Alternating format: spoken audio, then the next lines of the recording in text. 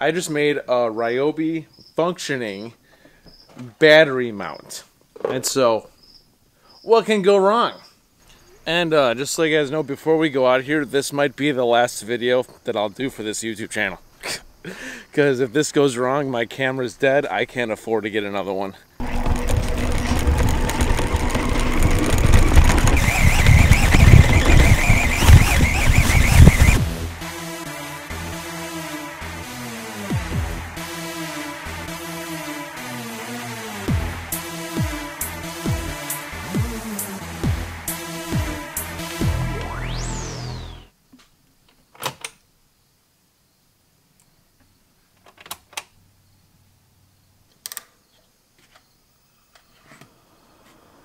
Alrighty, so what we are going to do today is have a little fun. Now, you notice I'm wearing a Ryobi shirt now, which actually the shirt's extremely comfortable. Thank you to my friend Michael at my Home Depot that I go to in McHenry. Give a shout out to you for that. This is the Uproar, and it actually is bigger than I thought it would be, which is good. Now, this is operated with Ryobi batteries. What's in here right now, I think, is a 2 amp hour battery, but we're gonna put a 9 amp hour battery in there and see what it can do. Now, I just did a playback of that footage. I am sorry, it's a tiny bit blurry, but I liked what I said on there, so I'm not gonna re-edit that. So just by looking at this, it just looks like I have to take these 4 clips off right here. They come off extremely easily because they don't need to be majorly secured on there because they're not really holding anything in. Make sure we don't lose those. There's 2 in the front and then 2 in the back.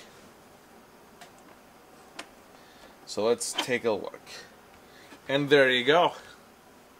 That actually looks cool by itself. That looks very cool by itself. And like I said, let's actually lift that up a little bit. Ryobi batteries is what operates this. Now this looks like it's a regular P102. There we go. We're going to do him a favor and put this on charge. Alrighty, but that's what it pretty much looks like. Which I like that. I like that design. Let's test out the shocks.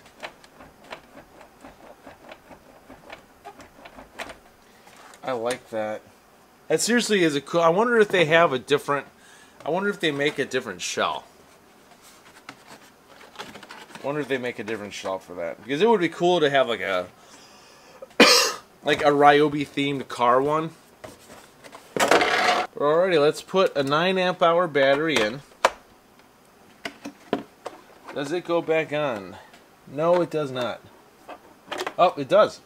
A 9 amp hour battery with room to spare. Wow. Very good. Let's push the on button on here.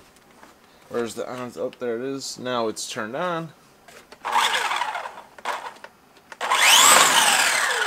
Wow. I have a feeling that this is going to be very fast. So, let's go outside and test it out. See, and it comes to a time like this to where I wish I had a GoPro that I could put on here and just use that footage in this footage. But I don't have a GoPro, so let's see how bad this thing is, or how awesome it is.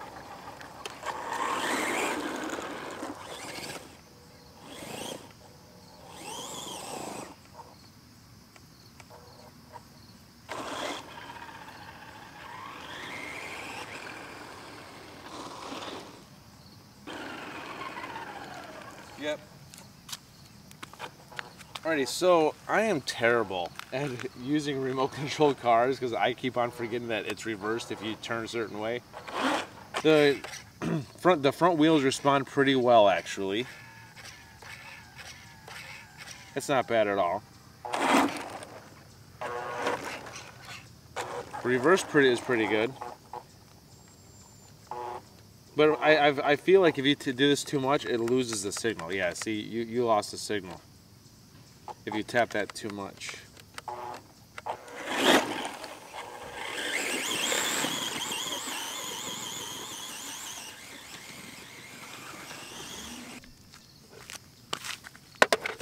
Make sure it's clear.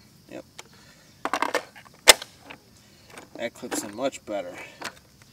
That looks more natural too.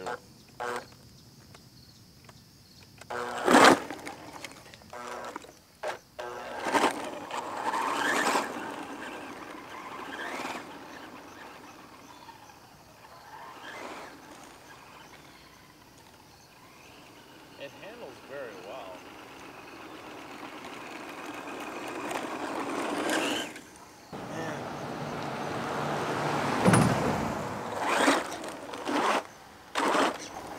God, it would be so cool if I can get a battery on there. If I can get my camera on there. Alrighty, so I figured out what we are going to do. And what we're going to do is we're going to put a 1.5 amp hour battery in a 4 amp hour battery shell. Alrighty, someone asked what size security key you need to take apart batteries. TT10. You need a TT10 sized security key.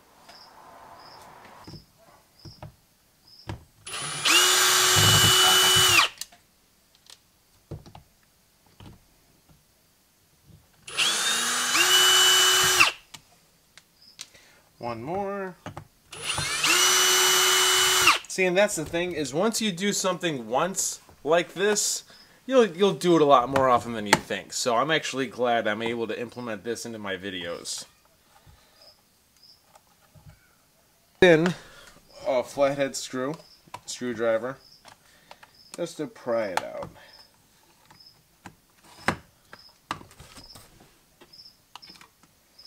Just like that.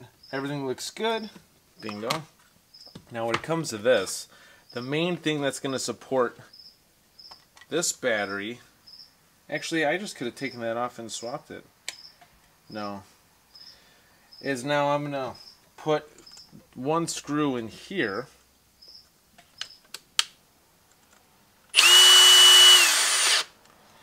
Now I have a 1.5 amp hour battery and a 4 amp hour. Just like that. So what this does, the reason why I need to do this is to have the extra space in between the battery and this part. So that's why I'm doing this right now. Now what I'm going to need to do is get a drill the size of that. So let's find out the size I need. And remember, instead of just leaving your bits out, put them back immediately, so you don't lose them, or I have to find out where they go.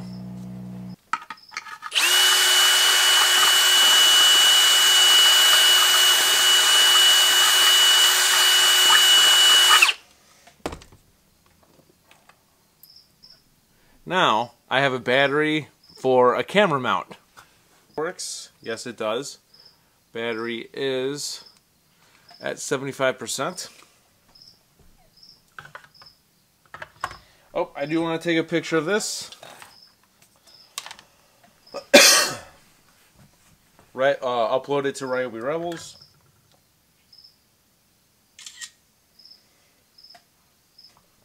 Alright, so at this point what I'm going to have to do is to take the camera out, stop filming. All I got to do is put the screws back in and the releasers back on, then we're good to go. I just made a Ryobi functioning battery mount. And so, what can go wrong? What can go wrong?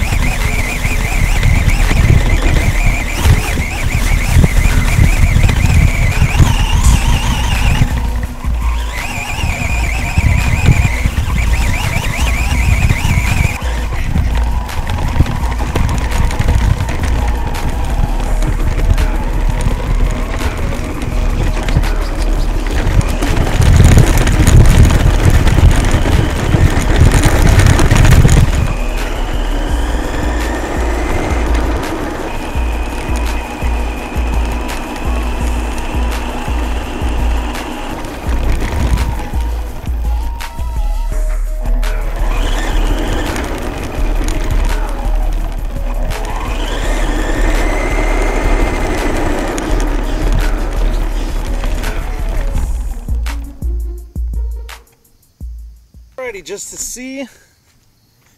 see what this looks like. Wondering if you could see it in the mirror.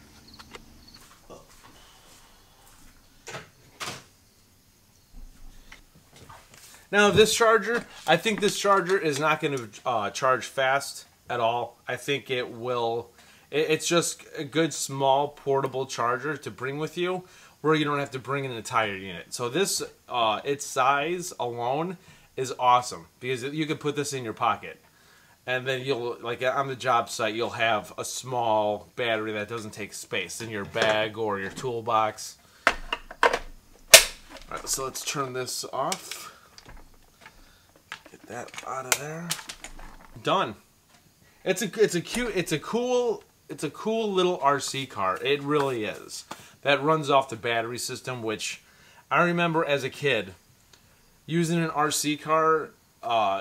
The battery would last like 10 minutes, you know, because the battery technology wasn't there, and then the batteries were you'd have to wait like an hour for a battery to charge. With these, you know, the 1.5 amp hour battery will probably last you on a full charge a good 30-40 minutes. That's not bad. That's not bad. And so it's good. I like this little. I do. I like this. If I do get one, I am going to totally customize the body to where it looks Ryobi. I am going to put stickers on it, and then just have it like Ryobi themed Uproar. And so I do not know with what the deal is with the company that is working with Ryobi to make this, but it's, I guess, I'm told that Ryobi did have their hands in there because it comes with a charger and a Ryobi battery. And so I'm just gonna assume, I might be wrong. I can see the comments just flaring up on this. Ryobi might actually have their hands in this. It might be part of a Ryobi product, but it uses the Ryobi batteries to operate 100%. And the remote looks like a drill. I mean, come on. So I like it. I like it a lot, and I think the retail price is $80-$90. I think. I have no issue with it. Are there better RC cars out there? Yes. There's also RC cars out there that are like $4 grand. And so yes, there's always going to be a better product, better than the best, and then it's just. But for $80 that works with the Ryobi One Plus system, I'm in. I like it. It seriously is. It seriously is awesome. It truly is. So that's my review. Today was a successful day. Nothing got ruined, or damaged, or destroyed. So we get to walk away with our heads high. So that's pretty much it for this episode. The quick tutorial and workings of the Uproar.